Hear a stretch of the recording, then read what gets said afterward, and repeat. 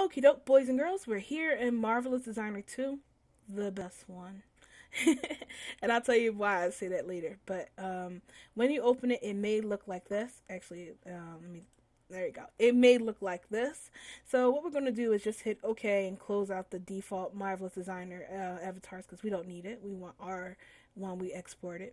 And we're going to bring that avatar into Marvelous Designer. So what you need to do is go to the top where it says File, Open, and an avatar, and click on it. And we're going to go to our project folder, which is in my case the man body, and you're just going to select the model that we exported. When you do that, you'll be prompted with this menu right here. You're just going to press this M key right here, and it's going to automatically fill out the scaling for you. So just press M and then hit OK. So now you see we have our signature body in, and he's all ready to make clothes for. So I'm going to press new and get rid of the default clothes that's here. And in this tutorial, in our usual Ginkgo style, we're going to show you how to make two basic clothing, a t-shirt and a pair of pants. Now, once you learn how to make a t-shirt and a pair of pants, you can pretty much make any garment in Marvelous Designer, because how it works is that you can draw, pretty much use the 2D window and the pattern tools to draw out the shape of the clothes you want to make, and then you sew them in the 3D window, and it forms on the model and it makes a pair of clothes for you. So if you know how to make clothes like in real life with sewing patterns, you can pretty much do the same thing, just create those patterns in a 2D window. But if you're dumb like me and don't know anything about making, real sewing patterns, you can just draw the shape of the clothes and then put it into the 2D window and then sew it on here. And that's pretty much what we're going to do with this shirt and the pants. We're going to show you how to make draw a pattern for a t-shirt and a pair of pants. I was going to say that really does work for almost everything except for skirts and dresses, but I guess because you're a guy, you don't really need that, right? Anyway, so sometimes before we start, we're going to need to enable the 2D pattern making tools. Sometimes when you start Marvelous Designer, they have them disabled. I don't know why they do it, but we're just going to enable it. So if you are looking over here in your 2D window and you notice that you only have these string of keys right here, your 2D pattern tools aren't enabled. So I need you to right click on this gray panel right here, and you're going to, wait a minute. Okay, sorry. I had the horrible fear that I had the mic muted this whole time. That happened like twice already. Okay, anyway. So you're going to click on this gray bar up the top, and you're going to select 2D pattern toolbar. And that's going to enable all the 2D pattern making tools you'll need to make your garments. So I'm going to go through the rundown real quick and tell you what the buttons do. So you know when I say press the pattern tool or press the sync button, you know what I'm talking about. You're not just staring there like, what is she talking about? Okay, so first things first, let's talk about the windows. This is the 3D window. It shows your 3D model and your garment and stuff once you start making it. And this is the 2D window where we'll be drawing out our pattern. In the 2D window, I said that already. You'll be drawing out your pattern. There are 2D tools and there are 3D tools. Some 3D tools don't work in a 2D window, but some 2D tools work in a 3D window. You'll see that once we actually start working. So let's talk about how do you make this stuff. So I don't know where to start. Alright, so where we start is here. Calm down. Let's begin talking about pattern maker. To make a pattern in a 2D window, you'll need to use the 2D pattern tools that are right here. The first one, and the one you're going to be using the most, is the Create Polygon tool. And that allows you to create any shape that you want as long as you return back to the first dot that you created.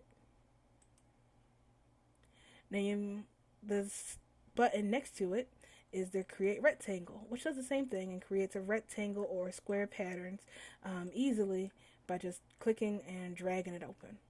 This makes it easier for you than trying to do it with the Create Polygon tool, which may create really irregular squares and stuff. It looks like that 90s abstract art, right? Next to that tool, that button, is the Create Circle tool. which again lets you quickly create the tools that you need, patterns, without having to draw them out with the create polygon tool. Because imagine trying to create a circle using that. Not good. Next to these tools are internal tools, internal sewing tools. Let's create a square real quick. Now I'm going to press the sync button, and this allows you these sides to sync up and work together. When this button is enabled, you'll see whatever we do to modify the pattern, it modifies, it goes over here on the 3D window. But if you turn the sync off, you'll notice that the pattern turns red, and if we try to modify it, it's not changing over in the 3D window. That's because you need to turn sync on. Now let's talk about those internal tools I mentioned real quick. The internal tools work just like the external polygon tools, the regular creating tools, except you can create any kind of crazy shape and you don't have to go back to the first dot. Just simply double click when you're done and it creates an internal seam. The same thing with the internal rectangle and the internal square. Another thing about these internal lines is that when you create them, they also have the ability to be converted into holes. So when you right click on an internal shape, you can just convert it into a hole like this. However, this only works, holes can only be created through closed shapes like the square and the circle. If we try to click on the zigzag here that we created, it doesn't even give us the option to convert it into a hole. It's just not possible. It has to be a closed shape like that. Now you may be wondering, what's the point of these internal tools anyway, besides making holes and zigzags? Well, when you are sewing, you may want to attach things to your garment. Like, let's pretend, I'm just creating another one real quick. Let's pretend that this is a t-shirt and you wanted to sew a pocket onto it. Let's pretend that this is the pocket. Now you can't just take the pattern and put it on top of the fabric and hope that it goes. You'll have to sew this extra fabric onto your t-shirt. So what you would use is the internal tools lines to create where the pocket would go, where extra grab lines, and then you could sew your pocket onto the shirt like that. It also helps if you're trying to make creases or folds in your garment. So you could click on this and then you can click on the line and then you can change how it folds as well and add elastic if you wanted to it, or do pleating if you need something pleated. That's what these internal tools do. Now next to it is the dart tool. Now, like I keep saying before, I have no idea what darts really do. I'm still taking a real life sewing class, so once we cover darts, I'm sure I'll be able to give you guys a proper explanation on what darts do. But if you know what darts do the same thing.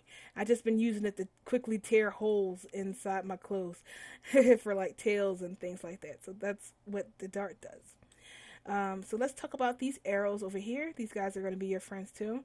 This white arrow is the edit pattern tool. It allows you to, like it says, edit your pattern so you can manipulate it and get that perfect shape that you are trying to get while you're working on it. Next to it is the black arrow, and this is the edit all kind of arrow. Edit pattern, what's it called? Let's see. Transform pattern. Okay. It allows you to select multiple pattern pieces at once, and you can edit it like stretching it out like this, or stretching it down like that, or rotating it. Oh, it rotates up here. But rotating doesn't change anything really. It just helps you edit it on the 2D window. Working on multiple things and just grabbing multiple pieces at once. That's what the black arrow really is for. Another thing next to that is the edit curve, and this allows you to add curves to your pattern if you need them to be so. Just like you said, play around with that. Next to that is the edit curve point, and this lets you fine tune your curve so you can get an even better curve than the other one from before. And next to that is the add points. You can use this to transform your pattern, pretty much add more grab points to help you transform your pattern even more.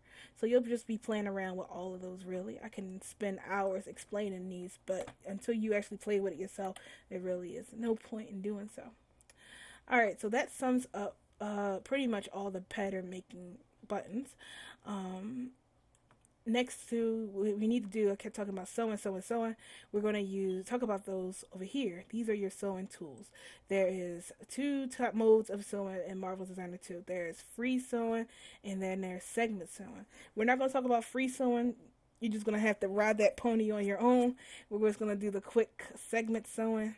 That's what I use the most, so we're going to try that. So let's create, this is so much easier with a woman. Hang on. Let's make a tube shirt for the man. So I'm just going to use our pattern tool here, and I'm going to create two quick rectangles just to show you the sewing tool.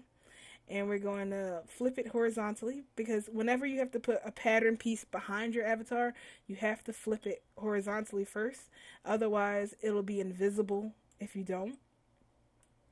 In Second Life if you don't. And then you have to flip them all in Blender, and it's terrible. So make sure you flip your pattern if it has to go behind. It's the front, is fine. You don't have no flipping for the front, only flip the back. Okay, so like I was saying, we have these other tools up here, the segment sewing tool, and you're going to bring your, click on it, and you're going to hover your mouse over the edge of your pattern. Now when you do so, you'll see that there's a light that that highlights on the edge. When it does that, you're just going to click on it, and then move your mouse over to the other edge that you want to sew. And you'll see a string of light going from one edge to the other. And then it'll create a bunch of lines. These lines are your seams. Now you want to make sure that you keep your seam lines nice and straight, because that tells Marvelous Designer to bring this edge and this edge together, and don't do anything, just hold them together. Now if you click on the edge and you notice that your edge lines look like this, where they're twisted, then your lines are broken. You don't want to have twisted sewing lines, because what that tells Marvelous Designer is to take this edge and then take that edge and then bring it together and then twist it up in the middle. And we don't need that to happen. You want to keep your lines nice and straight. So how do you fix it if your lines get twisted? There are two ways of doing it. If you just did it, you can just press Ctrl-Z a few times and then it will undo it, and then you can re-sew your lines and make them straight. But if your lines are, like if you twisted a line and you didn't notice it and it's too late to Ctrl-Z, you can do one or two things. You can select the edit seam lines, and you can select the edge, right click on it, and then you can press reverse seam line, and that'll straighten it out. Or, let me press undo. You can go over to the 2D window and you can see the cross line that's highlighted, and you can right click on here and do the same thing and select reverse seam line, and it'll straighten your lines out for you. So once you have your pattern piece all sewn together and the way you want it, I'm just going to move this a little bit close to him. You just press the play button, and that'll start the simulation for it. And you see you have a tube shirt, crop, tube shirt, that's what I'm going for. And then you'll see you have your shirt. So that's one way of, that's how you do your basic sewing in Marvelous Designer. So now that I showed you all the controls that you have that you want now, if you don't want something and you want to get rid of it, you can just click on it and press delete, and then that will erase it. So yeah, that's pretty much the basic controls of Marvelous Designer and all the buttons. Now that we have that done, I can actually show you how to create the pattern for your t-shirt and your pants. And then from there, you can just experiment and play off of how you want. So let's get in there and start making our t-shirt. In the next video, not this one.